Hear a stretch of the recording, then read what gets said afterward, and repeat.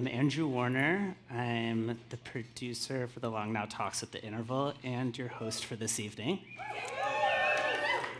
Psychedelics and other mind-altering substances are among our oldest continually used technologies, with evidence of use stretching back at least 5,000 years. Today, they remain hotly contested and are wildly popular despite a 50-year war on drugs that's done nothing to mitigate that. Here to help us look at that past, explain the present, and reveal possible futures is Ismail Ali. Welcome, Ismail.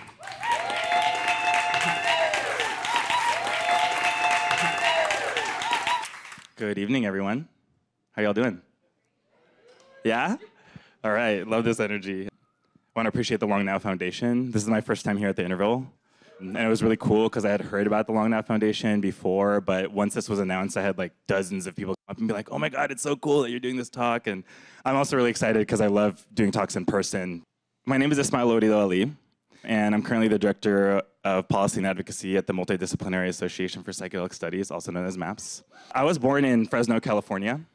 I was raised by two parents who were immigrants. My mother was born in Cali, Colombia. My dad was born in Delhi, India, but raised in Karachi. They left their respective countries to escape political and economic turmoil. And then a few years later, some years later, 9/11 happened, and that really changed everything for me. As a young Muslim raised in the Central Valley of California, some of you may have spent some time there. People also call it the Bible Belt of the West Coast. It was really interesting to immediately be kind of thrust, I like to say, politically socialized without my consent. As a person who was a Muslim kid, multiracial, multicultural, and just like realizing that there was this larger arc of history that was happening around me. And I was kind of forced into that understanding at a really young age. And it kind of made me really depressed. It made it really difficult. I was full of angst, full of kind of resistance to the status quo as it kind of was imposed on me. Until I wasn't. I discovered psychedelics as a teenager and was immediately welcomed into rave culture.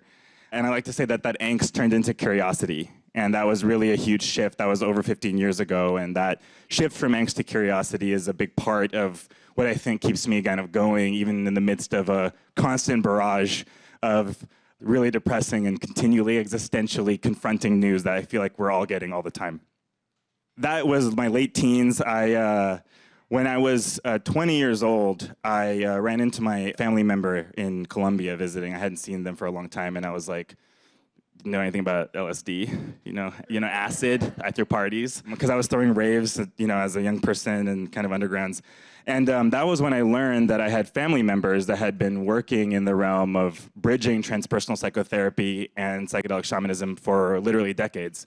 So I'm here telling my family member, have you heard of LSD? And they're like, you have no idea. So they took me to the desert. When I was in my early 20s, I spent some time in Wirikuta and San Luis Potosí. It was kind of my first contact with a more spiritual practice. I had been seeking that, but didn't really know what it was I was seeking until I started to make contact with some of these older traditions. So a few years later, I went to law school, ended up working for the ACLU of Northern California, and eventually for MAPS. And over the last few years, have kind of moved into a place where I feel very grateful for, I get to be in conversation as an educator about psychedelics to the public, to professionals like lawyers and doctors, but also to legislators. I spend a lot of time now speaking with people who are elected, both in the United States and as well as around the world, around like what psychedelics are, how they work, and in many cases, as I can go into more later, how to talk about them without sounding crazy. And there are a lot of people who are interested and who are kind of interested in the closet, but what's happening is that the barrier to entry to talking about psychedelics is starting to reduce. And I think a lot of you may be familiar, but MAPS is a nonprofit that was founded in 01986. I don't know what the naming convention is when you add the zero, but I thought that'd be cute. And we've been sponsoring psychedelic-assisted therapy trials for the last 20, 25 years, and we educate people to benefit from the careful uses of psychedelics and marijuana. So we're really an educational research organization that is really looking toward kind of, I think for a long time the frame, and this is true of a lot of drug policy, the frame was how do we dismantle the current system? And what I've realized and a lot of what MAPS works on, and what I work on with my colleagues that are here in other places, is the kind of the building of the alternative infrastructure. Like what is it that we go to? We can kind of dismantle the war on drugs, we can end mass incarceration, we can do all those things, and I really believe that we're slowly but surely moving toward that. But there will need to be systems that catch people, because right now the only ones we have are the ones that are broken or fundamentally working exactly how they're supposed to, depending on your frame. So MAPS is the sole owner of the MAPS Public Benefit Corporation, which was founded in 2014. And that organization works for drug development. So it's essentially a small pharma company that's working toward therapy education and creating FDA-approved drugs. So right now our flagship project, which I'm sure a lot of people are familiar with, is taking MDMA through the FDA approval process. And I'm happy to announce that we recently announced we just completed our second phase 3 trial, which means we're now in the last leg before submitting the NDA to the FDA, hopefully this year. MAPS has 7 principles that we operate on, and I think that they kind of help give a sense of the conceptual arc and the type of work that we're trying to bring to the world. Healing for all, prioritizing public benefit, open science, open books. I love this one because I'm all about how do we make things accessible to the public that are usually esoteric, unavailable knowledge. Set the setting. Some of you are familiar with the concept of set and setting, but we kind of believe in this idea of setting the setting. Like we're actually building out the setting in which political change, prohibition will change, and so on as we speak. So there's this idea that we actually have some agency there. This idea of consciousness without criminalization. I'll talk a little bit about criminalization and decriminalization specifically later on. And this idea of being the bridge, we have a really kind of a wide umbrella under which we work, and you can imagine, and as you've seen more and more politically, and I think Andrew and I will talk about this a bit in the Q&A, the type of people that are attracted to psychedelics, it's not really just one type of person anymore. There was that concept for a long time, but that's really not true. I think it never was, but there's this idea that there's a particular type of person who like looks a certain way and maybe smells a certain way that's into them. But that's really starting to change. And the final one is my favorite, which is seeing past the paradox, which is just a general concept when we approach these big, complex questions that relate to criminalization in our future and where we go from here. I want to talk a little bit about history, because a lot of people, when they think about drug policy reform and when they're thinking about these concepts, they tend to start that clock in about 1971 when the Controlled Substances Act was passed, which is a perfectly valid spot. But I want to zoom way back and just give a few kind of milestones before we even get to 1970, just to frame like my understanding and how I think about psychedelics and the current status of where we're at. I think a lot of people know this. Psychedelics have been used, psychoactive plants and fungi have been used throughout history. There's evidence going back literally thousands and thousands of years.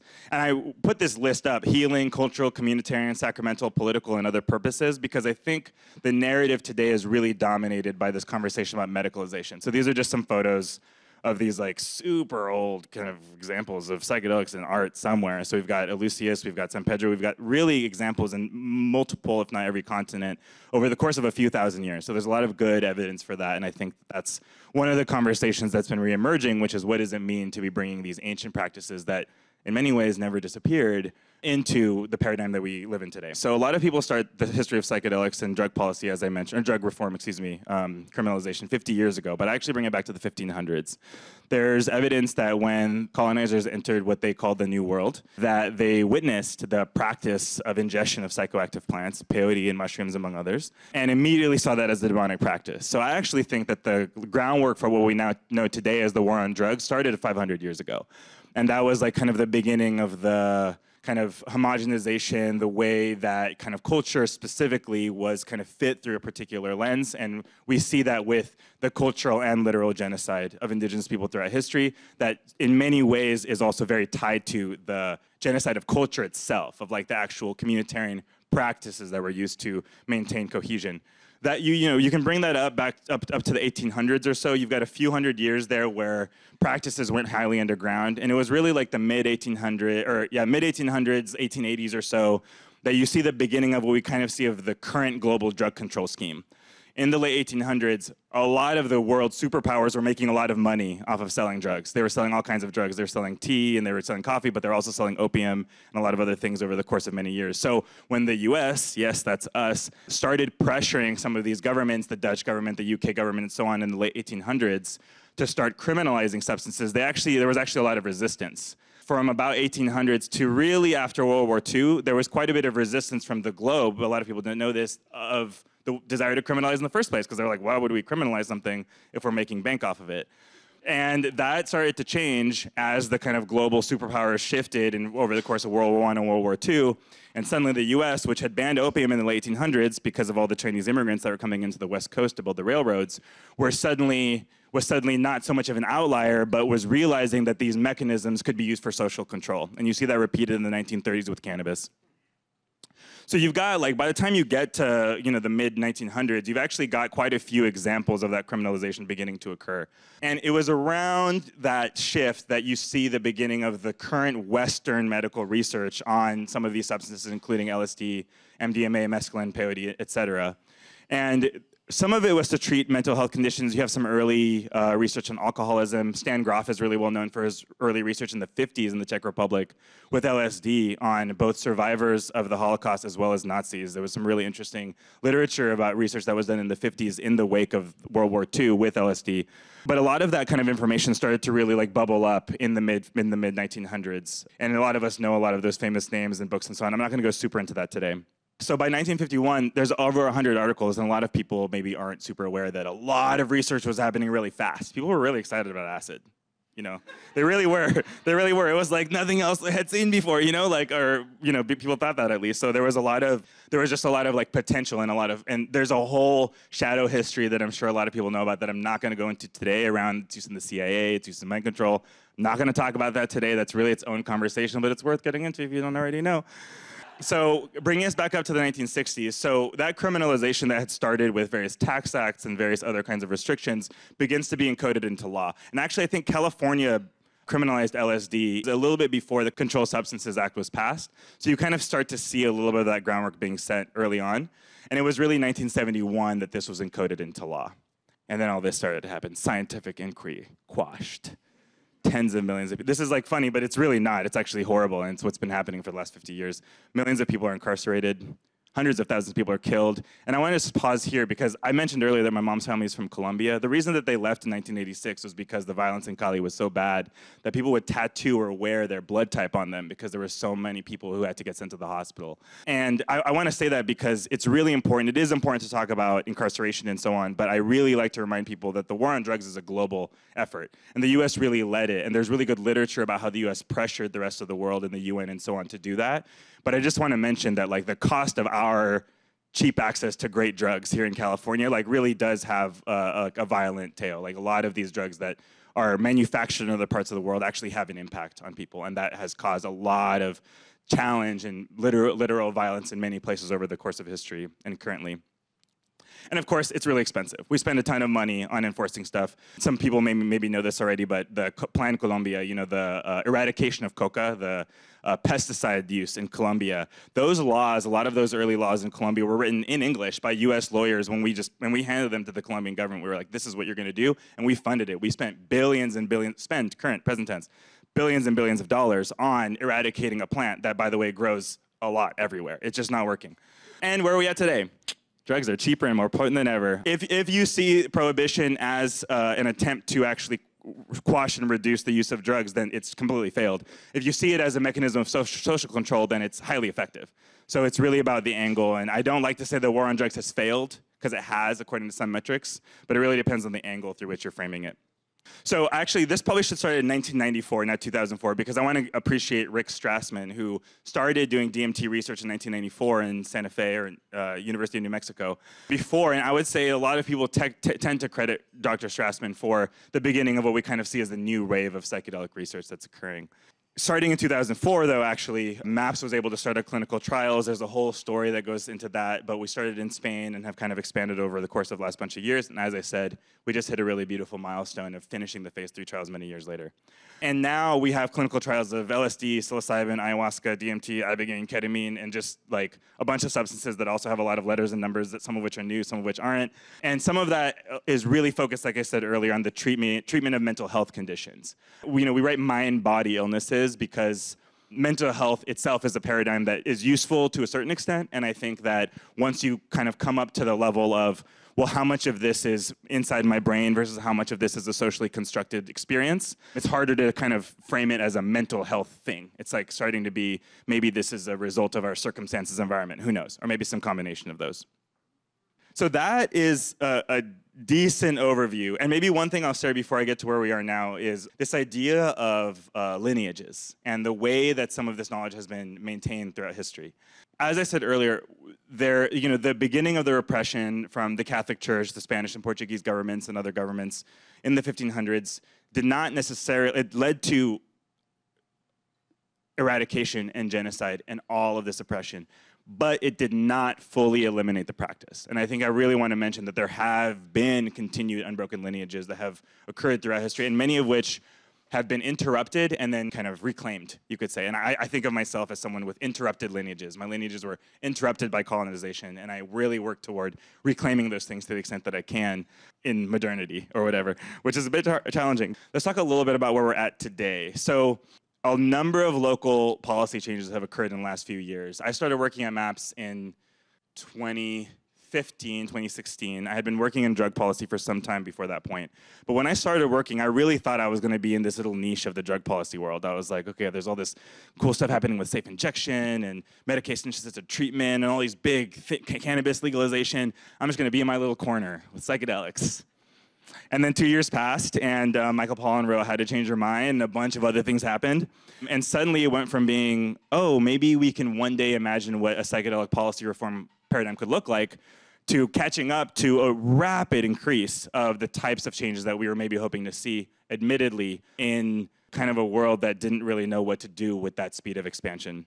In 2020, a lot of you know this already, Oregon voters approved a measure, two measures actually, measures 110 and 109, to decriminalize the personal use of most drugs, this should say most, not all actually, and develop state legal access to psilocybin treatments in regulated centers. So I was on the equity subcommittee of that program of the OPAB, Oregon Psilocybin Advisory Board, up until just recently. And that program, while being passed in 2020, had a 2-year incubation period, you could say, like a pre-implementation. And I imagine that people will start getting treated under that framework in about 2 months, is like really where we're at. Officially started at the beginning of this year, but they have to train people. Earlier, just a few months ago, a similar bill passes in Colorado. I really love the bill in Colorado, Proposition 122, because it both decriminalized the personal use of a number of psychedelics as well as created a regulated system. And as someone who's really committed to decriminalization and moving away from the criminalization of these substances, trying to find a balance where you can have freedom to grow it yourself in your home, but also a regulated system, if that's what you want, can be really helpful and really informative in that. And of course, since 2019 especially, a number of cities have considered drug policy reform. I have to put like kind of policy nerd hat on here real quick. There's a lot of confusing media that talks about decriminalization. Criminal law tends to be enforced at the state level, state and federal level. Cities don't enforce them. They have law enforcement, but the actual enforcement of the law happens at the state level. The reason that's relevant is because a lot of cities that have been getting a lot of news, including Oakland, including San Francisco, have deprioritized enforcement, which basically means that the city isn't supposed to be spending money on enforcing laws related to that. That's not quite the same thing as decriminalization, which is what we're going for with SB 58 in California, which is reintroduced this year, as well as other bills, including the one in Colorado, that are really like taking the activity out of the criminal code at the state level, which removes that tool from the prosecutor to do so. The federal government could still get involved if they want, and that's a rabbit hole, maybe we can go down the Q&A if we want, but basically the federal government right now seems to be relatively wait and see about the things that are happening, which is very different from what it was like with cannabis, 20 years ago, as I'm sure a lot of you know. And this is an exciting one for those of us that are kind of in the research world. There's been a total freeze on federal funding for a really long time. The NIH, National Institute of Health, and other federal entities are beginning to slowly put money toward research, which is a really big deal because up until this point, most of the research has been funded by philanthropy and a little bit increasingly by other kinds of investment, although that's fairly recent. We're hoping that MDMA-assisted therapy will be considered by the FDA. That's a really big milestone that we're really excited about at MAPS. And also, it's a big deal for the field because it would kind of be the beginning of what I anticipate and what we anticipate will be a wave of many substances with multiple organizations that are all kind of looking at how could they be incorporated into healthcare? Is it possible? If so, how? And I do think that there will be more substances and indications that enter phase 3 trials, if not this year, then very soon. And then lastly, this is something I'm really excited about because as we move toward decriminalization, the one thing I like to remind people is that without education, harm reduction, and crisis response, we're kind of just like throwing a bunch of new ideas out there with very little support. Some of you may have noticed we have a rapidly deteriorating social safety net. So the adoption of public health harm reduction measures is like a major part of that. And I like to think of all of the excitement around psychedelics, of which there is a lot nowadays, as kind of a Trojan horse for other kinds of good, sensible policies, one being unarmed crisis response, for example. You have cities like Denver and Eugene, Oregon that have programs that are calling in people for mental health crises that are not armed, that are trained in de-escalation.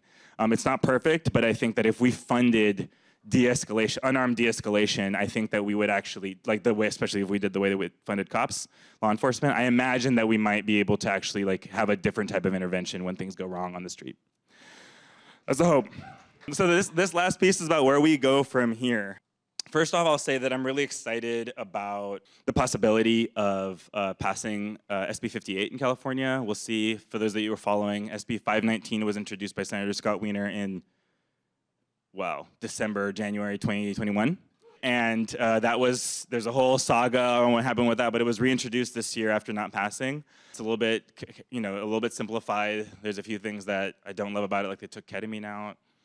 Why wouldn't you decriminalize? No, I mean, just to go down a tiny rabbit hole, like if you're decriminalizing drugs for a public health reason, the mushrooms are not the things that are causing the overdoses. People see mushrooms and like, oh, this is a mushroom. It's actually imperative. It's kind of counterintuitive, but it's actually imperative to decriminalize the white powders, because that's the stuff that gets adulterated. That's the stuff that people actually have dangerous experiences of. It's kind of a sunlight effect. Suddenly, if the drug use is decriminalized, if assault happens, or if there's another crime, another thing that happens, suddenly the people who are using the drugs aren't afraid of being implicated in a crime. Suddenly they can say, oh, this thing went wrong, and I feel safe bringing that up and actually having some sort of response to it. Right now, reporting a lot of negative impacts is disincentivized because people don't feel like they can safely talk about something that happened while drugs were involved. So yeah, it's like funny, but it's also very serious. It's completely serious that like the overdose crisis, that there's a very, very constant increase in adulteration, the quality of drugs, cheaper and better, but also scarier in many ways. So just to close, I like to think a lot, and one of the things that inspired this conversation is this idea of like, what would a wholesome drug culture look like? As part of the articulation of this lineage, this family history that I have that has given me so much and allowed me to feel so clear and with like kind of this arc that I feel like I'm participating along with a lot of people here, is the possibility of not having drug use and this process of healing and personal growth and expansion to be something that has to happen in the shadows. There's a lot of value in the shadow, and I encourage everybody to look closely at yours. But I do think that the fact that psychedelics have been, and other drugs have been so stigmatized over such a long time means that it's really hard to have mature conversations about them. And it's very easy to like fall into the realm of tropes, and I get that all the time in my work. People are constantly like in that kind of trope stigma world.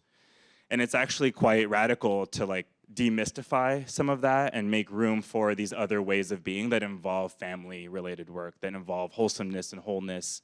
I like to think of it as doing drugs with dignity. Is it possible to have a relationship with these substances that actually allows me to be a dignified person? And maybe I'll close with a little anecdote, because I think it gets to what I'm hoping to see in addition to custom LSD stores. My mother passed away 10 years ago, and she had cancer for 12 years. It was actually shortly after that I left Fresno to come up here to the Bay Area to start law school. One of the things that occurred in the wake of her passing was, like it has happened to many families, is like this rupture. She was really like this social major center of our kind of collective social experience. We experienced a lot of grief as a result of her passing. And in 2015, partially because of these relational connections and this growth, my family started drinking ayahuasca together. My grandmother, my aunts, my cousins, my brothers, 3 generations. We've now been doing that every few years. The experience of working with my family in that context has really showed me that this idea of psychedelics as this wholesome vitamin, nutrient as part of our experience, something that's been part of our experience of consciousness and collectivism and community for so many years, is that it's actually possible to bring that back and to make it something that's not just, I was gonna say not scary. I don't think it's possible to make psychedelics not scary. There's always going to be a little bit of that. But certainly something that doesn't have to be so stigmatized, so pushed out to the margins, something that's so difficult to actually have a mature conversation about. Because one of the things that I've noticed talking about psychedelics with so many people is that ultimately a lot of conversations we have about psychedelics are not about psychedelics. They're about grief, they're about trauma, they're about expansion, they're about community, they're about connection, they're about all the things that psychedelics might help reveal. But the psychedelic is really just a tool, just a catalyst. And I like to remind people that this idea of this post-prohibition world that we're trying to create has a lot more of all those things, hopefully more psychedelics too, but certainly also more kind of contact with that essential aspect of ourself. So I just talked a lot. I'll pause there for now. Thank you so much for listening to me. Appreciate it.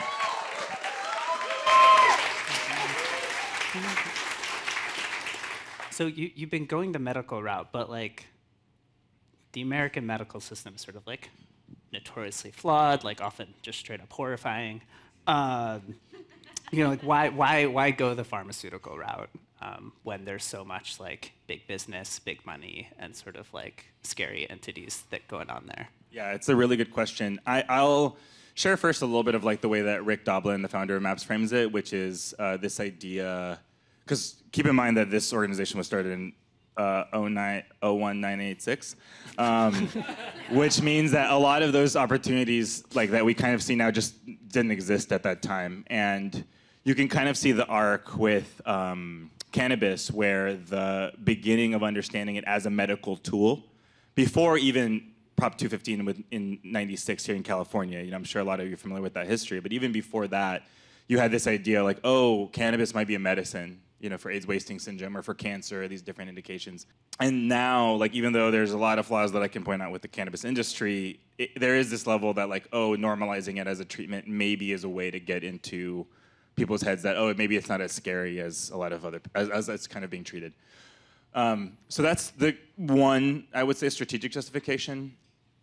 But your point is well taken, and I agree that and especially now, we can really feel, I'm sure folks that are tracking, like you can really see how coming closer and closer to kind of the formal healthcare system is coming at this really scary cost, because suddenly we have to deal with insurance, suddenly we have to deal with all of these kind of regulatory frameworks and all of these economic realities that kind of have created the monster that is American healthcare right now. And I tried to remember, it's sometimes easier than others, but try to remind people that in order to move toward really equitable access, even through a purely medical mental health frame, we actually like have a lot of other reform that needs to happen, whether it's with the insurance system or the other pieces. And just one interesting anecdote is we're working simultaneously in the US and Europe, and it's really interesting to see how in Europe, because a lot of countries have their kind of internal healthcare systems, the kind of logic or the calculus that's used to determine whether or not a drug should be approved is quite different, because there's this whole aspect that's sort of taken off the table in certain places in Europe, where they actually are thinking about affordability in a way that you don't really see American healthcare systems do it. So I guess the TLDR of that whole thing is there are a lot of big costs and risks of engaging with the US healthcare system. I feel hyper aware of the way that limits accessibility, and the way that I personally balance that on like the policy advocacy side is by making sure that we have other points of access, whether it's sacramental use, decriminalized personal use and home grow, regulated adult use outside of medicine. I think that I'm a person that believes in a lot of on-ramps and a lot of off-ramps. I think healthcare is one really important place to go, because a lot of people will not go to underground practitioners. They need to go to a psychiatrist. They will not. And a lot of people I know that, you know, don't want to go to an underground practitioner, like really want to go to a psychiatrist, or vice versa, or people who really will never go to a psychiatrist will only go to underground practitioners. So I really see it as one element in the toolkit, with all the big caveats and risks that you were describing. Yeah. Okay, thanks. We've been talking about the medical route, but there is this whole religious route you mentioned. So, you know, our new conservative Supreme Court has been using the religious freedom exemption to like roll back some civil liberties.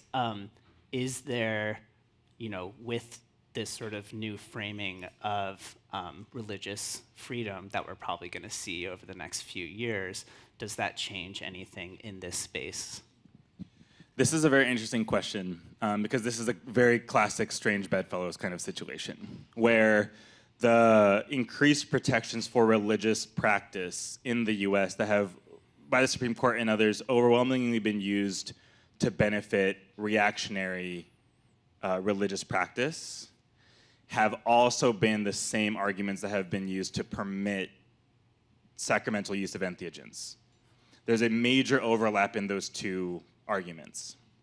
So what that means is that I don't want to call it like a deal with the devil, but there's certainly this level where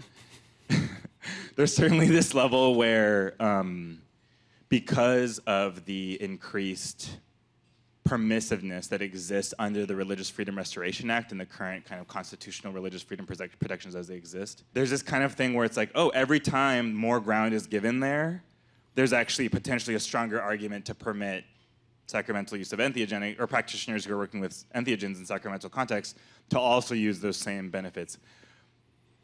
I work very closely with some churches, some religious groups who work with entheogens, and it's definitely an area that, unlike medical use, which has like a really big regulatory framework that we're already kind of plugging into, the religious freedom world it's a little bit harder to define, and because the idea is like, oh, get the government out of it, it means that there's a lot more need for self-regulation, best practices, ethics within those communities, which is very different kind of from a positionality angle. And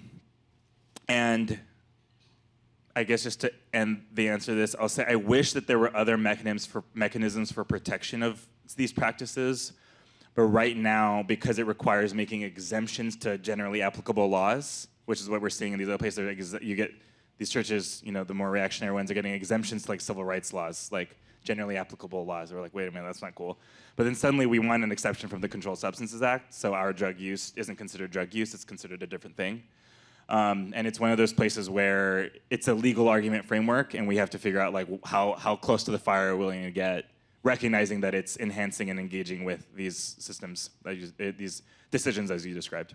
What about the dark side of psychedelics? So, there's historical reports of Viking berserkers eating the mushrooms before their raids and go kill a bunch of people. But also in modern times, you have MK Ultra, military applications, and then the most recent, sort of like right-wing acid head pandemic sort of horror thing. Will psychedelics free our mind? I was at a conference in the fall, and I felt like such a wet blanket because one of the questions that came up was something like this. They were like, when are the elected reps, when are these old white guys going to start doing psychedelics? Why aren't our representatives in Congress doing psychedelics? And you got to like, yeah, we got to do that. And then I had to be the person to take the mic and be like, everyone who you're scared of has been doing psychedelics for a long time. I really, can they fear our minds? I certainly feel like they've done a lot for me personally, even though I'm really careful not to be an evangelist around that. But not necessarily. I'm a person that believes that psychedelics tend to be highly attuned to their environment. I'm not really sure if there's like an inherent moral value in the molecules. I think that there's an argument for it depending on the context and tradition and so on. But generally speaking, I think that psychedelics can and have been throughout history utilized in a number of different contexts, not just the fun ones that we were talking about, but also some more oppressive and negative ones. And I do feel like that it's context specific, and I think that that's why I feel so committed to figuring out how do we design this post-prohibition environment to make it possible for that kind of pro-social, even that has a value frame, liberatory, you could say, use to be possible.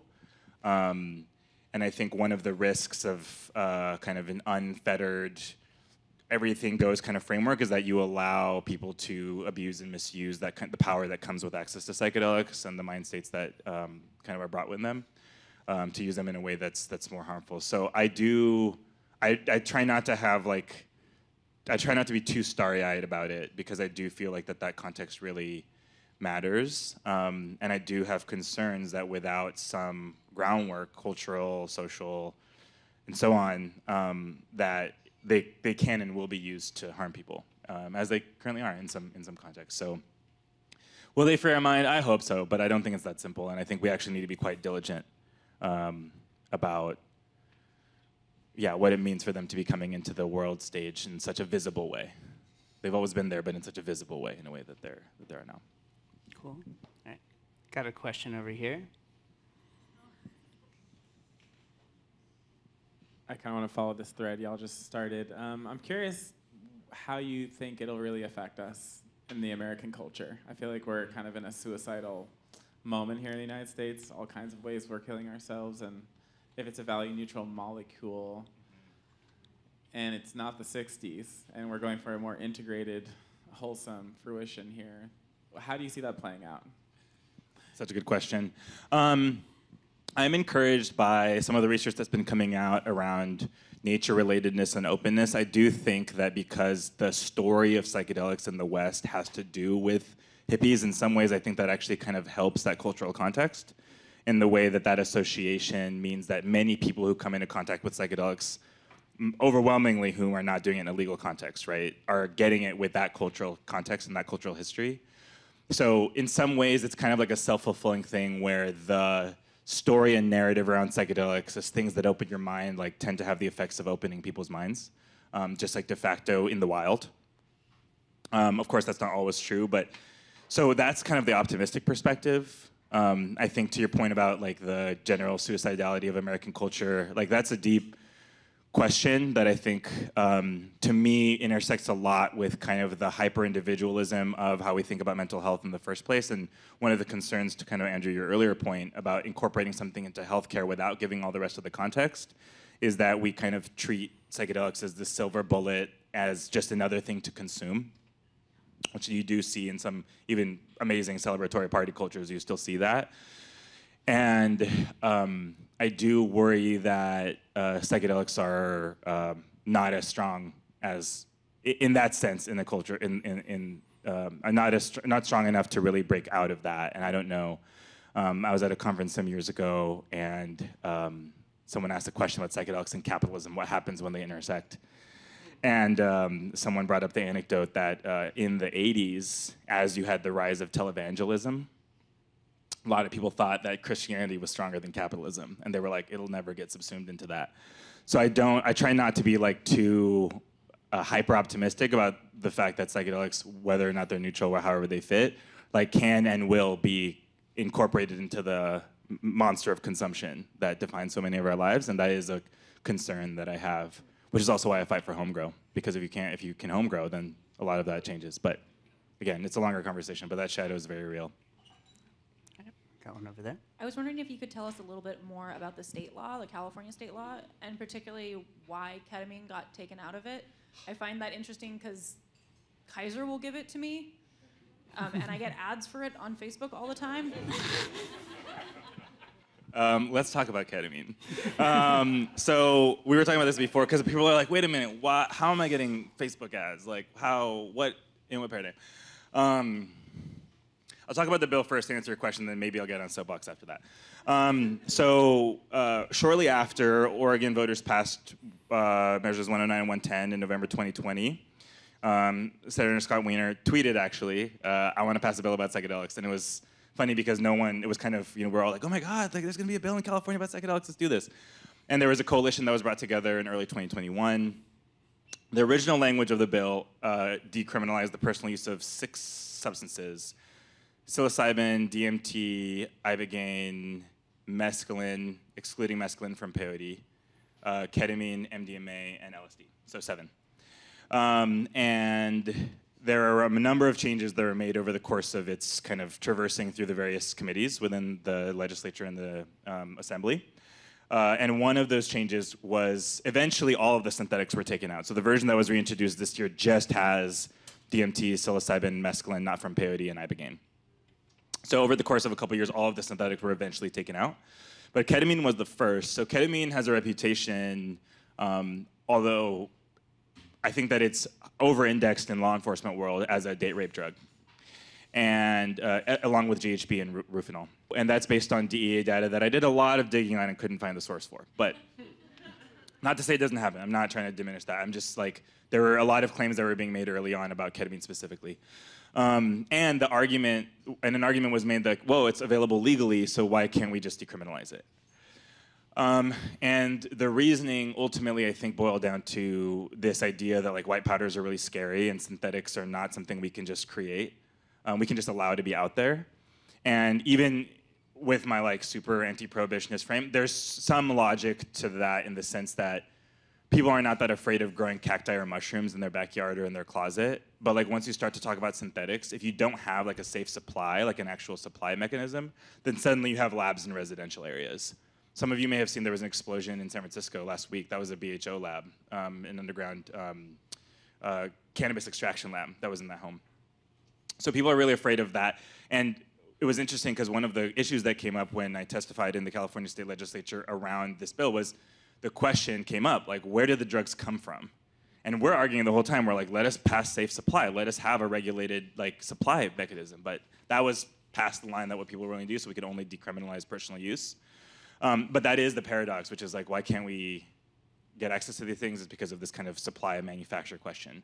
So that's the reasoning it was taken out. But just to say a little bit more about why I think it's a big problem that it was taken out is that, first off, one thing that I think a lot of legislators and maybe law enforcement aren't thinking of that's so intuitive is that I believe that if we were to decriminalize certain substances, you would actually reduce the adulteration of those substances, because you would disincentivize cutting those substances with a drug, especially if that other drug is still illegal.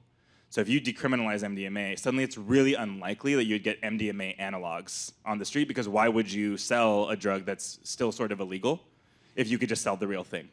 Of course, that's like kind of basic logic. It doesn't always work that way in the underground. It's not quite so simple. But that was kind of like the reasoning and the direction. And ultimately, the move toward keeping it to just plant-based substances was seen as being kind of more viable, as we saw in Colorado. So I think that will continue to be the first wave, is like where it's like purely plant-oriented. But I would like to see, from a pure public health perspective, white powders also get decriminalized, because those are the ones that are the most dangerous. How can this policy go forward when public opinion is that drug use is a moral failing? How is that going to be fixed? A lot of polling is happening. To start, a lot of polling is happening, especially in the states where you're seeing legislation move forward. And this year, I think that there will be a dozen bills introduced. There may already be a dozen bills introduced across the country. So what's happening is there's like the true believers that have been in it for a long time, and now, literally in the last 2 years, it went from being like, am I going to be a legislator that sticks my neck out for this issue, to being like, oh, I can't be the last one on this issue. That happened really fast. So I would slightly push back. That is the public opinion of public opinion, but it's not actually so true anymore. Partially because of the kind of the desperation, the need, and of course the narrative that I didn't even go into it. I won't too much today around like veterans and PTSD and survivors of sexual assault, and like, we need to help people. How do we help people? So there is actually this kind of, which to me is a little bit scary. There's kind of a pendulum swinging to like too much hype. But you'd be surprised at how open people are now, because they're getting they're hearing so much about all of this hype. And I feel like part of our job at MAPS is to like keep it like, yeah, we're really excited too, but actually there's risks, and we should talk about those risks, and we should mitigate them by having crisis response and education, So yeah, that's changed fast. I'm not saying that there's a lot of people who still feel that way, but I would say rapidly decreasing. Now people are getting way too excited. Do drugs come off Schedule 1 historically? I love this question. So, little drug policy nerd moment. There's this concept called bifurcated scheduling. It's one of those legal fictions. So right now, drugs are on these different schedules, right? Controlled substance act, Schedule 1 through 5, 1 being the most restrictive, 5 being the least. Do drugs come off of the schedule? So cannabis currently has 3 derivative drugs that are legally available: dronabinol, marinol, and Epidiolex. All of those are cannabis derived. Cannabis, good old weed, is still Schedule 1. But you're like, wait a minute, Schedule 1 requires that there's no medical use. If you have proven medical use, how can it stay in Schedule 1? The government has invented this concept called bifurcated scheduling, where the drug product, which is a term of art which refers to the drug that's approved by the FDA, which includes the manufacturing framework, the REMS, the risk evaluation and mitigation strategy, all the things that come with the thing. It goes down, I mean, it's as detailed as like the color of the pills, what's on the package. That is a drug product. The drug product, even if the molecule is identical, is scheduled separately. So you've got 3 drugs that are cannabis derived that are not on Schedule 1, while cannabis is still in Schedule 1. And our current theory is that with MDMA and with psilocybin, that really working against this, I'm not endorsing this, but it's very possible that the uncontrolled version of those drugs remains in Schedule 1, while the drug product gets placed in a schedule other than Schedule 1. And the thing that's important about that, that's also relevant, is that scheduling and criminalization are not always linked. criminalization is a multi-tiered thing that's also highly influenced by the U.S. Sentencing Commission, which is the federal judicial body that basically sets norms for sentencing in the United States. Trickles down to the state level. So I like to remind people, and I appreciate that kind of question, like I like to remind people that moving away from, even if we were to fully deschedule or reschedule, that alone would not necessarily eliminate criminalization. That may take more advocacy at the sentencing level, at the state level, and so on. So it'd be nice, that would make sense. It's like, oh, it's like the higher up, then the worse, or whatever. But it's not quite so simple. But we are working toward that, and there is a big push to actually fully or reschedule. I think it's possible, for example, that cannabis gets fully descheduled, taken out of the Controlled Substances Act. That's pretty optimistic, but it's not crazy. Whereas I think the other drugs, it'll be harder to take them off, but it may be possible if we have a more sane policy to actually just kick them out of Schedule 1 at least. Okay. I think that sort of leads well into the last question. How do we make sure this legalization and decriminalization process is accessible? It doesn't just benefit people who have access to resources or who can navigate the insurance system in the right way, but actually has effects on the prison system and, ends up being sort of a fair distribution. So unlike the prohibition of heroin or cocaine or methamphetamine or even cannabis, where you have a large identifiable population that's been impacted by those criminalizations. You've got a lot of people in prison because of those drugs, basically. So you can really see the impact of the current drug control scheme with respect to people who use those drugs. Psychedelics, it's a little bit harder because, as I mentioned, a lot of the criminalization and the kind of cultural context that allowed psychedelics to be criminalized and repressed so early meant that a lot of the work that had to get done by prohibition, you could say, it was already happened. My ancestors, a lot of our, my cultural history, like the use of psychedelics had been repressed for 400 years by the time Nixon came along, So I say that to say that one thing that we can do that we have been pushing at the state level is pairing any decriminalization with expungement and with kind of the elimination of records. But even if we were to do that, just looking at this soberly, the number of people who would be benefited by wiping records related to psychedelics is still quite small. Not to say that it's not important. MDMA right now is of the psychedelics. We can argue whether or not MDMA is a psychedelic, but of the kind of classic psychedelics, MDMA is the one that's been the most heavily enforced, and those numbers are in like the single digits or lower. Most of and they may be over. We may know more people who've been impacted by that because of the worlds that we may or may not be in, but. Overall, the number is fairly small. So what I like to say is, I think that in addition to decriminalization, like real decrim, where you can have home grow, where there's actually no mitigator between you and the substance, where you can just grow it yourself. I think that the other thing that I like to do, and my call to action sometimes in conversations like this, is that for people that are interested in psychedelic decriminalization or psychedelic policy, to actually bring that energy to these other drugs and these issues related to other drugs, supervised consumption sites, medication-assisted treatment, actual housing and care for people who are addicted or dependent on other drugs, like that type of thing. People can say forever, like, once a drug user, always a drug user, it's always the same. It's kind of like the point that was being made earlier, like, well, isn't it just morally bad? I think that until all people who choose to use drugs are able to be treated with dignity, we're just making gains on something that could always be pulled out from under our feet. So I do think that moving toward that really broad vision for a post-prohibition world that actually has access to healthcare and support and housing and environmental justice and all the other things that we really want to see, I think that, like, I like to say, like, pivot that energy that's focused on psychedelics and that comes out of that personal growth into these other places where we can bring justice, because to me, if we don't, if we're not all free and working together to eradicate the stigma, then, like, it can always be turned against us in the long run. So I see that as, like, we're all part of this together. Like, you can think of yourself as different from someone who's using fentanyl on the street, but the government doesn't. So we got to work for all of us if we're trying to do anything at all. All right. Thank you so much.